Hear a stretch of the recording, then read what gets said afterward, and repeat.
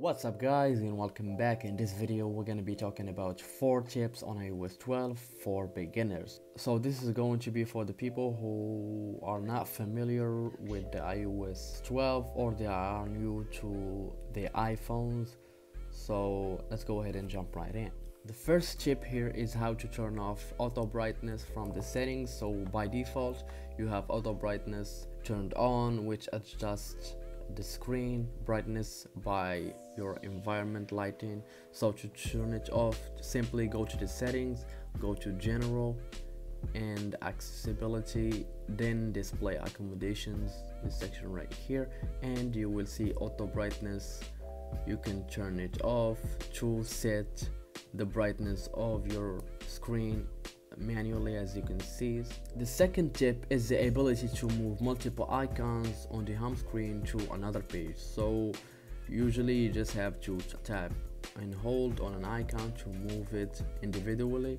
So you can move multiple icons just by moving around this icon. Choose the second icon and the third one, as you can see, the fourth one.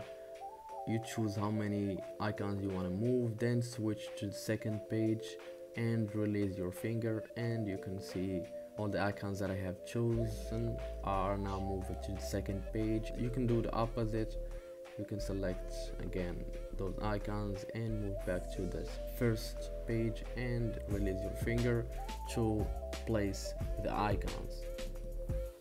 You can also change the animation when you open up applications, or reduce it by going to the settings, general, accessibility, and go to reduce motion, this one right here, select it, and then when you quit an app you can see a fading animation. Also when you open a folder, as you can see, and when you open the app switcher as well, you can see a new animation. So yeah, you can choose between those two animations. And the last tip is for those who still have the home button like me. Usually when you want to unlock the device, you unlock it using Touch ID, but you can see you cannot unlock it unless you press on the home button. So let me show you again. When you tap on the Touch ID to unlock it, you can see that you unlock it, but it won't take you to the home screen. You should tap on the home button, but you can disable this option by going to settings, accessibility, and then choose home button. Then you will see an option below here says rest finger to open, switch it on. Then once you put your Touch ID, your device will open to the home screen, will be unlocked, as you can see. Simple as that. So thank you guys for watching this video. If you enjoyed it, make sure you smash that like button and subscribe if you haven't for new content.